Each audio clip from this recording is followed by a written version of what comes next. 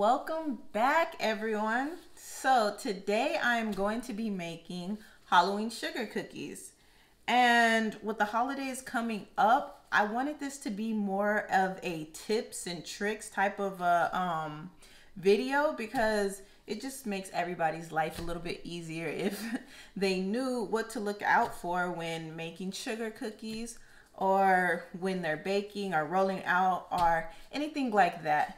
So some of the stuff that you'll need is some cookie dough, obviously. And I already pre-made this. I might do another video showing you how I made this cookie dough, but it's getting there. Just wait, just wait. It's all gonna come together.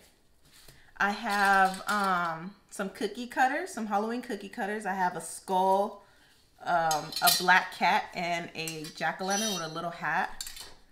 I have parchment paper. So after I finish rolling everything out, I'm just gonna slide it onto the parchment paper. All-purpose flour. You're gonna need a lot of this because it's going to stick to your countertop if you don't put enough all-purpose flour on their countertop and your rolling pin. And I also have a ruler because I want to make all my cookies a 1/4 inch. And that's basically it. Let's get right into this video. Alright, so I put a generous amount of flour on my countertop and on my rolling pin because I do not want this dough to stick at all. And you got to remember to move quickly because it will warm up and start to get loose, and that is not what you want.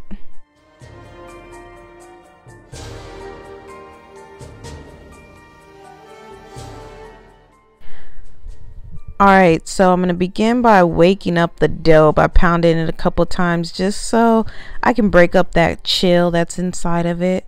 And I'm going to roll and turn. You see how it's getting stuck to the countertop?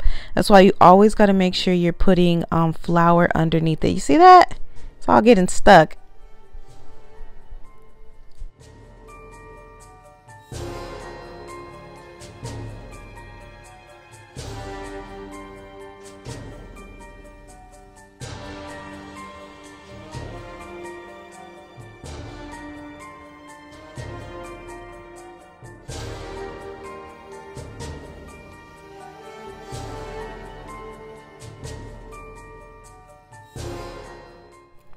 Alright, so I'm gonna keep rolling and turning until it gets to a 1/4 inch, and then I'm going to place it on parchment paper so that it can go back into the refrigerator to chill for another 30 minutes.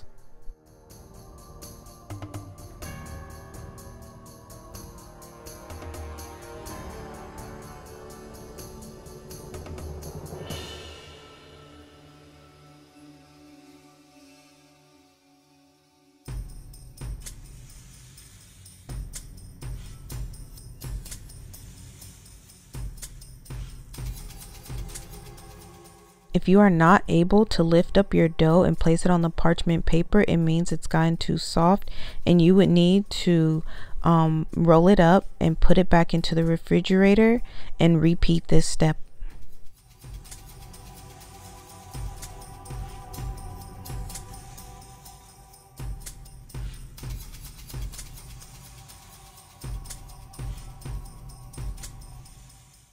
Now this is why you put the dough into the refrigerator before cutting, because look at how clean these cuts come out.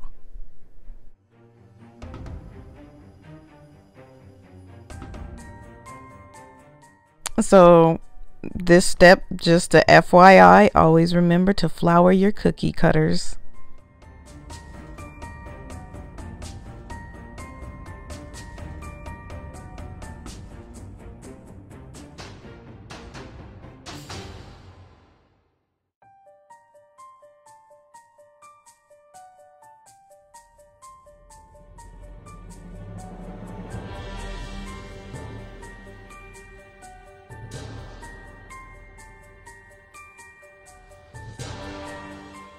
These cookies don't expand a lot, so they can be a little bit closer, but it all depends on how much dough you have.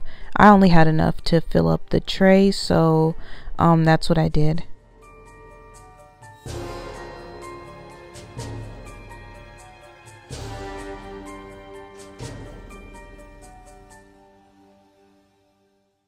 You see that? After a while, they start coming right out, and it just like pops right out of the dough right onto the tin.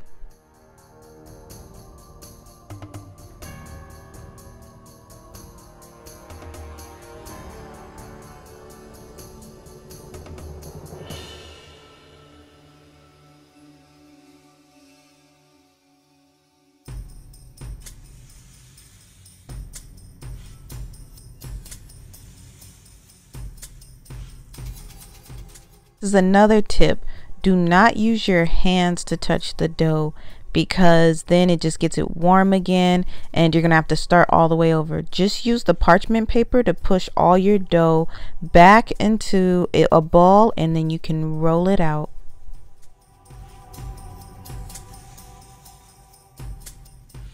Just remember, every time you roll it out, put it back into the refrigerator until it's time to use it, because you don't want this dough soft.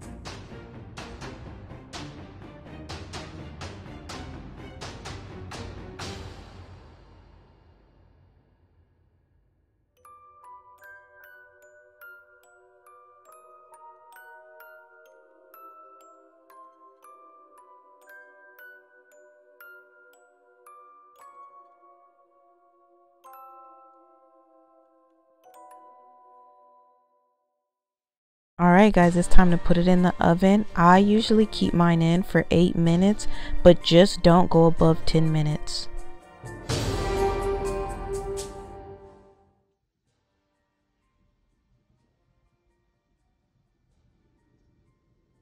Alright guys, these are out of the oven. They're cooled down, and honestly, they're ready to decorate. Look at this. You have that nice light brown back. You don't have any brown pieces coming up the front, which you don't even want, because when you're starting to decorate, it will see through your cookies. This is really nice.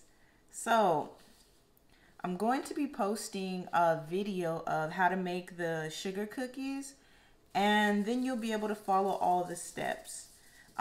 If you want to see these fully decorated, make sure you check out my Instagram channel. I'm going to post it somewhere in these areas. I'm still learning how to do this. But thank you for watching my video. Like, comment, and subscribe. And I'll see you next time. Have a good day.